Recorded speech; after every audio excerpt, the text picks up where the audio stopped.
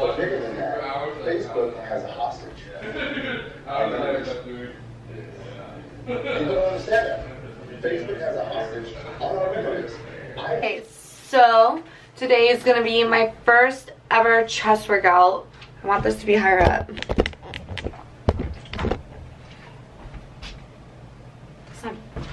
Yeah. I'm not too thrilled because I feel like it's gonna be painful, but we're gonna get through it.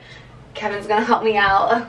Yeah, it's just do like a decline bench and like dumbbells and stuff. I can't do push-ups for obvious reasons. Like I just can't.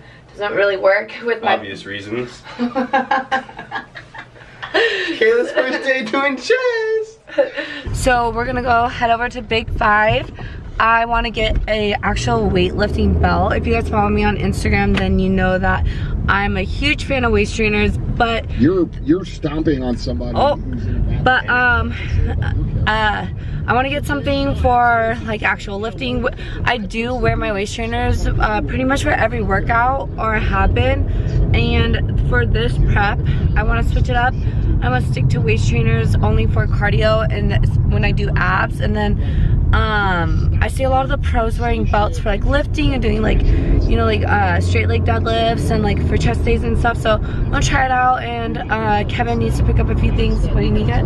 From Big 5? Yeah. You need anything? No, I'll see what they have, see what I can buy. Kevin will probably find something that he needs. Okay, so Kevin's driving now. Kevin's driving again. Okay, so I'll talk to you guys when we get there. So Kevin has a scar on his leg from this parking lot. So like 2 years ago, I was here at this Big 5, probably buying the same belt I bought like last time I was here. And I have this huge scar on my leg, and it's huge in my shin. And I got it here in this parking lot because I got in my car, I closed the door, locked it, and as I was walking towards the door, I kicked the shit out of this trailer, and it really fucking hurt. And then I walked inside, I was like, oh, that fucking hurt. I walked inside, and then I was like, I felt blood seeping down my leg, and there was like hella blood. And so I just like hella... Show the scar. I got stitches. No, I'm not gonna roll up my leggings, they're gonna stretch out and make my calves. Pixar didn't happen. Bitch. Big 5. Alright guys, just got a little belt for Kayla. It's a little wimpy ass one. Wimpy? But, it's a size small. It's probably like a size smaller than mine. We're gonna try it on.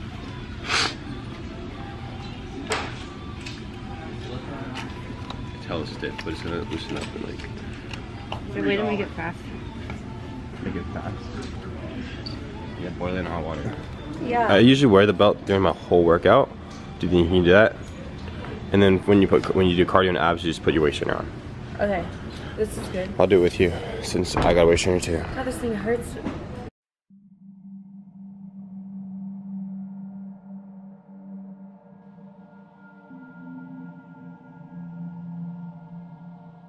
We have some news, kind of like big events we got planned later this year. We are competing in July. We have our eyes on a national show, the USA's in Vegas. That is what we're working on, and in doing that, we've hired coaches. So this time around, I decided to go and hire Body Bio. I switched my coaches only because of what I'm very picky, and I know how my body responds, how my body works, and I kind of have an idea of what I need from a support system to get me to that pro card, to get me to and on that national stage successfully. And I loved my coach in the past who coached me through Vegas, coached me through San Jose. Vegas is a special place for me because that was my first show, and I did win overall at that show, so it's kind of like nostalgic to get back up there and really rock that stage. But so this time around, I'm hiring Body Bio. His instruction for competition prep fits my lifestyle and fits what I'm really looking for. I don't like flexible dieting or if it fits my macros kind of thing. I like really strict, this is what you eat, this is what you can't eat, this is your calories, like 6 meals a day, timing, fasting, all of that is just having that like really strict schedule is something that I like to be held accountable to, just for my own self progression, because I like knowing when I go into that when I go on that stage, like I did exactly what I should have been doing, and I trust the process, I trust this coach, and the results I have is I don't want to second guess myself. So that's why I went with Body Bio, because he kind of gives me that, what I'm looking for. Right. And we both did compete last year in 2 different shows. If you guys haven't seen my previous videos from about a year ago, I did Gov Cup, and I took second, and then also took a second in my other show, which was in June. I had 2 different coaches. I had Cuts the first show, and I like my results. In my opinion, I think my results for the first show were a lot better than my second show.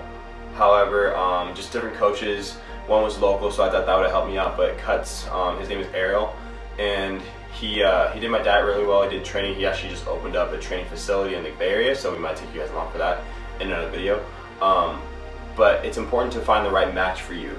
Cuts' diet worked well for me. The other diet I had from my other coach, I didn't really necessarily like. It's kind of hard to follow, and like training was just like, I think everything was so much better the first time around. So that's why I went back to Cuts. He has a lot of pros that he coaches, which I follow and look up to. So obviously our next goal is to become pros, and then after pros, we're gonna be like, what's next? So we want to head to the Olympic stage eventually, or the Arnold stage, or just progress. As long as we have that progression, that's all we want. If you guys are competing now, and if you do have a coach that you just feel like you don't have 100% trust in, or there's a little bit of like kind of doubt, that's okay. Like you need to look out for yourself. It's okay to be selfish, because in the long run, like what you want out of competing is either if you're just doing it just to do it, then that's okay too. But if you're doing this for like the longevity, to really get that pro card, like you have your eyes on the Olympia stage, then like you need to feel 110% confident in the coach that you have and the process that you're taking, because it is such a huge commitment. So if you feel like you want to change coaches, like, and you don't feel guilty about it, like you're looking out for you. So this is your time, like this is your decision, like you're hiring who you feel will give you the best results. Right. And honestly, it's a lifestyle. Getting to just changing your body and like following a diet. A lot of people can follow a diet for 2 weeks and work out for 2 weeks, but when you do it for 16 weeks or 14 weeks or 12 weeks or even 10 weeks, it takes a toll, and you are gonna wanna quit. You are gonna wanna, like, some days you don't feel like doing it, and that's normal. It happens to everybody. But I mean, obviously, it takes a strong mindset to endure those long, all those weeks up until the show. So it's always, I think, a very valuable resource to have by your side as a coach. Extra set of eyes. You are gonna second guess yourself. Like, am I on the right track? Should I be doing this? What should I do? Like, should I do this or this? A coach has the experience.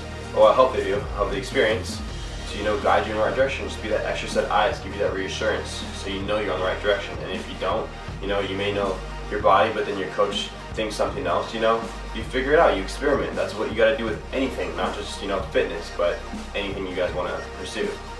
Yeah, it's good to have that objective. Exactly. Looking out for you. Yeah. Yeah, so it's a mindset game as well as, a physical fitness game. So we want to encourage you guys to, challenge yourselves and, put your foot in the water and see how it is, experiment, and just try to improve every single day. So yeah, that sounds cheesy, but yeah. No, it's true though. Yeah. That was really well said, what you said earlier. Thank you. So with like mindset with competing, you guys, if you follow us on Instagram, like fitness is just is our life. We're always in the gym. We do training. We have like a good handful of clients right now, and we love it. Like everything about just. We were able to, get out of nightclub last year, which was a big change for us. If you guys don't know that already, we worked in nightclubs, but this year we've been, trying to brand ourselves and just do our own thing. We were doing what makes us happy, and we struggled for a little while, but it was worth it. It was hard, but we worked things out. We kind of kept our head down. We revamped, our little business website and stuff, and promoted more, and just, we did us. We did what we were comfortable doing. Go to the gym every day. We looked good. We took photos. We promoted ourselves, marketed ourselves, even though we probably still do that. Even if we didn't have a fitness business, we still be putting out stuff for people to follow along. But we have a good set of clients, and we're just keeping the momentum going. And we feel like with competing, it'll just enhance everything and just make everything all worth it. Definitely. With competing, I think this time around I want to get so much better content. Yeah. I feel like last 2 competitions I was going through my phone and I couldn't really find photos to compare to, Yeah, this time, yeah. So this time I just feel like I have a way better direction. Purpose. Right, and like I just feel so much more confident about like sharing this whole process with you guys, and you know I'm really excited to be a part of like the Body by O team, and you're back on like Cut's team. Yeah, he's a phenomenal coach, and I've heard like before I even started coaching with them, Kayla told me about him. I've heard about him from other people too. So and then another thing I want to talk to you guys about is you know, accountability and just being real with yourself, because you know we're documenting this whole process, but you know last prep we didn't really show like the before pictures, but honestly my mindset is like right now it's like I feel as if the before pictures are just as important, if not more important than the after photos, because you know where you're starting, you're exactly like this is it, this is the real deal, this is who I am, and this is exactly what I need to change it, instead of being, you know, not fake, but kind of like face your fears and you know, put out the real you. You don't want to be hiding behind, you know, a bunch of lies you tell yourself, like, oh, I look good, I can go eat this, it's fine, wait, let's go out tonight, or whatever. You know, you gotta face your fears, and like, if you really want something, you gotta be real with yourself. So that's when you take the before pictures, and then guess what, if you keep your head down, you know what you're doing, you stay real to yourself, in 10-12 weeks, see where you're at. That's like the biggest thing, is like having that comparison, and just that mindset, just to be upfront with everything. You know, you gotta be upfront with your coaches, gotta be upfront with yourself. Yeah. And you know exactly what you're like. You know, when you commit to yourself, when you commit to a better goal or a bigger purpose, you have the courage to make the right decisions even when no one's watching. So you know if that piece of cake is really gonna fuck you up or not. You know exactly if going out tonight is really the best decision, or maybe you should stay home and cook food. Like, you know exactly what you need to do, and that's like, that happens when you commit to yourself. And that's hard to do. It is hard to do, but once you can do that, everything else is so much easier. Yeah, you have to put yourself first.